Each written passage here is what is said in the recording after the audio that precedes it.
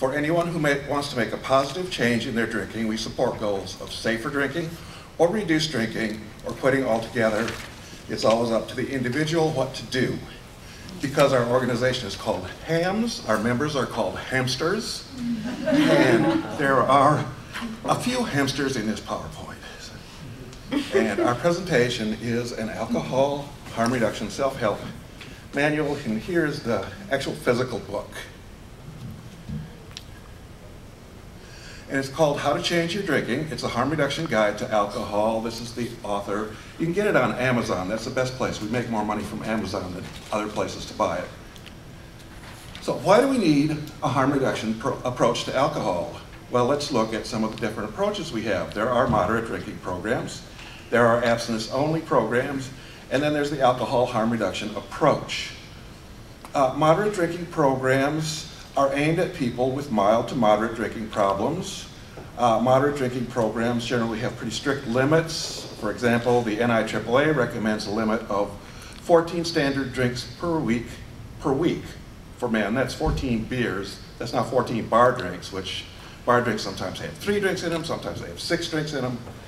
For women, the NIAAA recommends a limit of 7, and they also say you must never become intoxicated, you must never exceed the legal limit, you should stay at like 0.055, and that's for women, they limit it to 3 a day, and men to 4 a day, so they're pretty strict limits.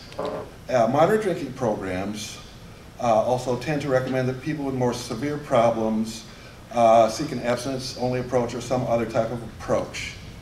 Outcomes of moderate drinking programs, they tend to have good success rates with mild to moderate problem drinkers.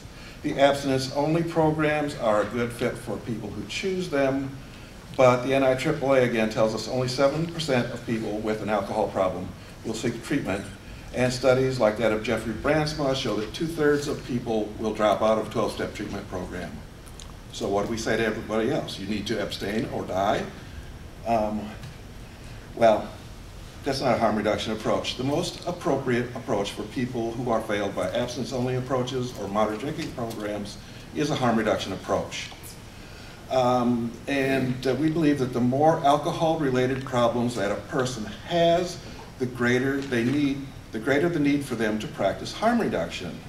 It's just like the more dope that you shoot, the more clean needles you need. It's, we wouldn't say to people, you have to be a moderate heroin user or we will not give you clean needles. That's not the harm reduction approach. And the same type of compassionate and pragmatic strategies used in harm reduction programs for drugs can also be applied for a harm reduction program for alcohol. Harm reduction and intoxication. A harm reduction approach to alcohol does not condemn recreational intoxication as a moral failing. We don't view it as a disease.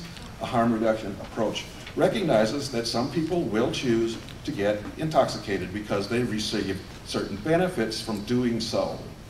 And a harm reduction approach seeks to minimize the risks associated with alcohol use and with alcohol intoxication. So, our program, the HAMS program, supports goals of safer drinking, reduced drinking, or quitting alcohol altogether. HAMS encourages individuals to pick goals which they feel are right for them and which they feel they can achieve.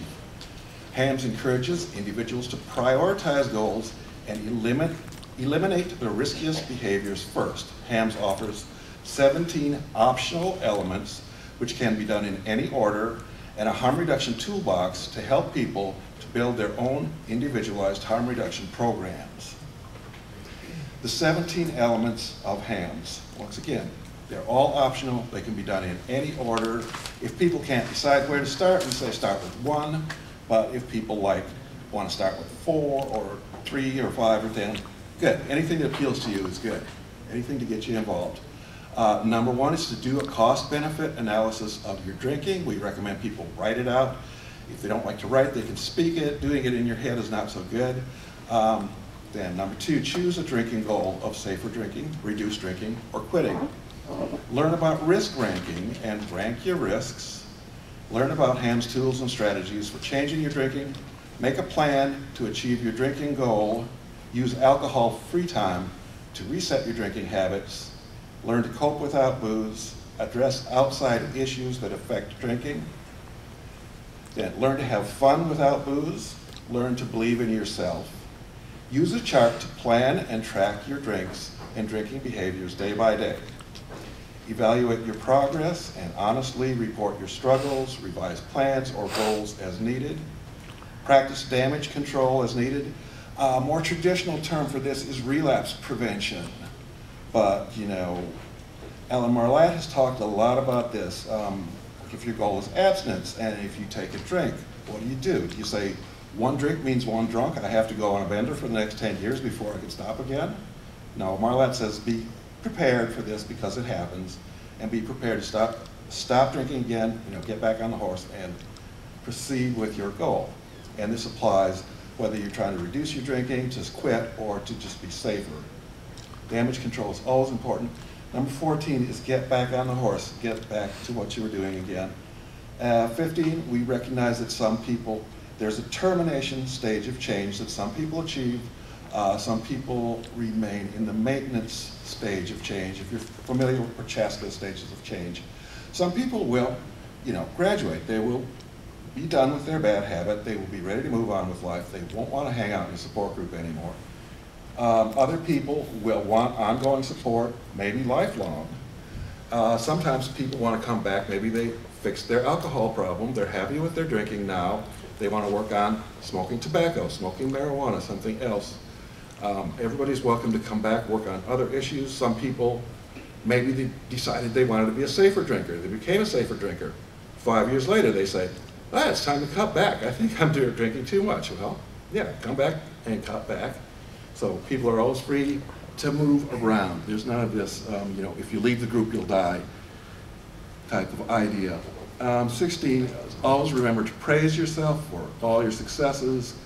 And 17, this is very important because there's a lot here. Move at your own pace. You don't have to do it all at once. In fact, all the elements are optional. So people should never feel overwhelmed that there's all these things that they have to do. No, pick the one that you like, start there, do what you're comfortable with, move at your own pace, and do the ones you like, and just leave the others behind. Here's an example of a drinking goal worksheet to help people choose their drinking goals. They can write down the advantages of continuing to drink the same as always, the disadvantages of continuing their drinking the same way as always, the advantages of safer drinking, the disadvantages of safer drinking, advantages of reduced drinking, disadvantages of reduced drinking, advantages of quitting, disadvantages of quitting. When people write this out, they make it more clear in their head, and it's also always important to realize people drink because they get benefits from drinking. And if they just write down, drinking is really bad because of this, really bad because of that, all the good stuff stays in the subconscious, and when you least expect it, it comes right out. So it's very important to write down, yes, alcohol has these benefits. This is the reason I like to drink. Alcohol has these disadvantages. These are the reasons I want to change my drinking because this is a problem. This can help people to decide what's their best goal. Do they want to quit? Do they want to cut back? Do they want to be a safer drinker? Or do they want to continue as they always do? Because there is no pressure for anyone to change in any way that they don't want to in our organization, our support group. Here's a sample of what one person might write down as some of their advantages to continuing to drink the same as always. Well, change is hard and change takes effort. Staying where I'm at is easy. I love to get loaded. I'm a romantic. I like to live fast and die young. Maybe think about it. Maybe dying young is not a good goal to have in life. But then you can write down, you know, this person wrote down these disadvantages to continuing to drink the same way as always. Say, I have a DUI and it's going to cost me a fortune. And if I kill someone driving drunk, I could go to prison. I'm afraid my boss might smell alcohol on my breath if I come into work with a big hangover. And I have no time to do anything but drink. So these are some of the things they thought about. Advantages of safer drinking. Won't get another DUI. Won't go to prison for killing someone driving drunk. Won't get my pocket picked in a bar when I'm drunk. Won't get beaten up drunk in a bar. Disadvantages to safer drinking. I always have to plan ahead. If I'm drunk, I might forget to be safe. It's a lot of work to plan to avert all the bad things that might happen. You can't be this romantic risk taker. You know, it's really hard to walk to the bar or take a taxi instead of driving.